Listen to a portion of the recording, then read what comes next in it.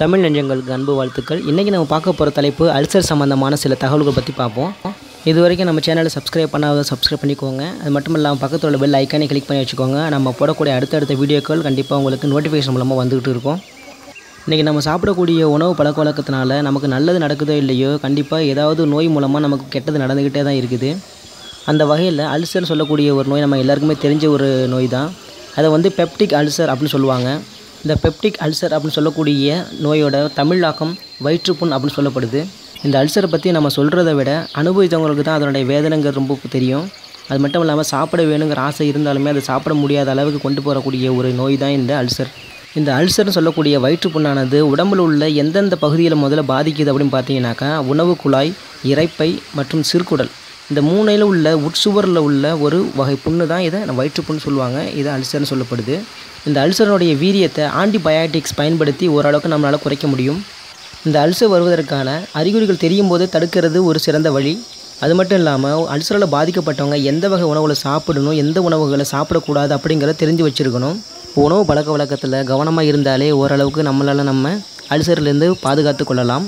இந்த அல்சர் நோயால் பாதிக்கப்பட்டவங்களுடைய அறிகுறிகள் என்ன அப்படின்னு பார்க்குறப்ப, அவங்க உண்ணக்கூடிய உணவுகள் செரிமானம் இல்லாமல் இருக்கிறது, வாய் தொல்லை, வாந்தி எடுப்பது, அப்புறம் உணவு பார்த்தாலே சில பேருக்கு அருவருப்பாக இருக்கிறது தோன்ற சில விஷயங்கள் எல்லாமே அதனுடைய அறிகுறிகளாக பார்க்கப்படுகிறது. இது வரைக்கும் அல்சர் மற்றும் அதனுடைய அறிகுறிகள் பற்றி சில விஷயங்களை பார்த்தோம். அடுத்து நம்ம பார்க்க போகிறது எந்தெந்த உணவுகளை சாப்பிடலாம், எந்தெந்த உணவுகளை சாப்பிடக்கூடாது அப்படிங்கிறத பார்ப்போம். இந்த அல்சர் நோயால் பாதிக்கப்பட்டவங்களில் குடிப்பழக்கம் உள்ளவங்க கண்டிப்பாக அவங்களோட குடியை நிறுத்தி கொள்ள வேண்டும். அடுத்து காரமான உணவுகள். அல்சருக்கு ஆகவே ஆகாதது இந்த காரமான உணவுகள் தான். காரமான உணவுகளும் அதிக மசாலா சேர்த்த உணவுகளும் அமிலத்தின் அளவை அதிகரிக்கக்கூடிய சூழ்நிலையை ஏற்படுத்தும். அதுபோலவே எதுக்களிப்பு ஏற்படுத்தும். எதுக்களிப்புன்னு எல்லாருக்கும் தெரிஞ்சது தான். சாப்பிடும் போது எதுவுமே வயிற்றுக்குள்ளே போகக்கூடாது, அந்த மாதிரி ஒரு எதிர்களிப்பு ஏற்படுத்தும். இந்த காரமான உணவுகள் சாப்பிட்றது மூலமாக ஏற்கனவே அல்சரால் பாதிக்கப்பட்டிருக்கக்கூடிய வயிற்று புண்ணானது மேலும் மேலும் அளவுக்கு அதிகமாக மாறக்கூடிய சூழ்நிலையை ஏற்படுத்தும். அது மட்டும் இல்லாமல் மிளகாய்த்தூள் சேர்த்து சாப்பிடக்கூடிய உணவுகளை முற்றிலுமாக தவிர்க்க வேண்டியது ஒரு முக்கியமான காரணம். அடுத்து நம்ம தவிர்த்து கொள்ள வேண்டிய ஒரு முக்கிய பானம் காஃபி.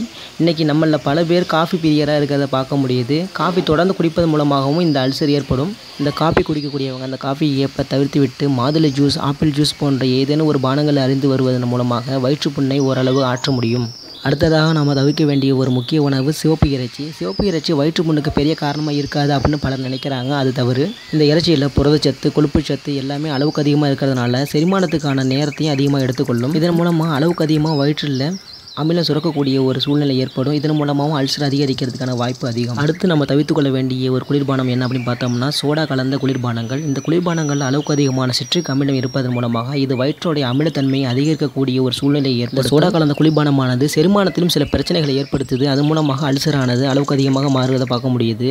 ஆகையினால சோடாவையும் அந்த குளிர்பானங்களையும் அருந்துவதை முற்றிலுமாக தவிர்க்க வேண்டும். அடுத்து நம்ம தவிர்த்து கொள்ள வேண்டிய ஒரு முக்கிய உணவு என்னன்னு பார்த்தோம்னா பால் மட்டுமல்லாமல் பால் சார்ந்த உணவுகள் அனைத்தையுமே தவிர்த்துக் கொள்வது சிறந்தது. அது ஏன்னு பார்த்தோம்னா, அதில் புரதச்சத்து, கொழுப்புச்சத்து இது எல்லாமே அளவுக்கு அதிகமாக இருக்கிறதுனால வயிற்றுப்புண்ணை இன்னும் அளவுக்கு அதிகமாக மாற்றக்கூடிய ஒரு சூழ்நிலையை அது ஏற்படுத்தும். இந்த பாலானது வயிற்றினுடைய அமிலத்தன்மையை அதிகரிக்க செய்யக்கூடிய அந்த சூழ்நிலையினால அல்சரானது அளவுக்கு அதிகமாக போகக்கூடிய சூழ்நிலையை பார்க்க முடியுது.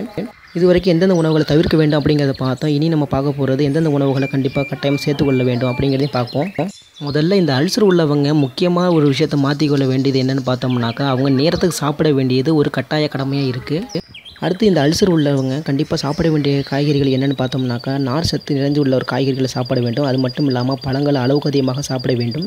அடுத்ததாக முட்டை, தயிர், மீன், பீன்ஸ் போன்றவற்றை அளவுக்கு அதிகமாக உணவில் சேர்த்துக்கொள்வது நல்லது. அதே போலவே உணவில் புதினாவை சேர்த்துக்கொள்வது ஒரு சிறந்ததாக இருக்கும். அதனோடு தேங்காய் பால், மணத்தக்காளி கீரை போன்றவற்றையும் உண்பது உடல் புண்ணை ஆற்றுவதற்கான ஒரு சிறந்த வழியாக அமையும். இதுவரை அல்சர் நோய் பற்றிய சில தகவல்கள் மற்றும் அறிகுறிகள், சாப்பிட வேண்டிய உணவுகள், சாப்பிடக்கூடாத உணவுகள் என பல தகவல்களை இன்று பார்த்தோம். இந்த தகவல் அனைத்தும் உங்களுக்கு பயனுள்ளதாக இருக்கும் அப்படின்னு நான் நம்புகிறேன். கண்டிப்பாக இந்த வீடியோ பிடிச்சிருந்தா லைக் பண்ணிக்கோங்க, நம்மளோட சேனல் சப்ஸ்கிரைப் பண்ணிக்கோங்க, பக்கத்தில் உள்ள பெல் ஐக்கானை கிளிக் பண்ணி வச்சுக்கோங்க. நம்ம போடக்கூடிய அடுத்தடுத்த வீடியோக்கள் கண்டிப்பாக உங்களுக்கு நோட்டிஃபிகேஷன் மூலமாக வரும். நன்றி.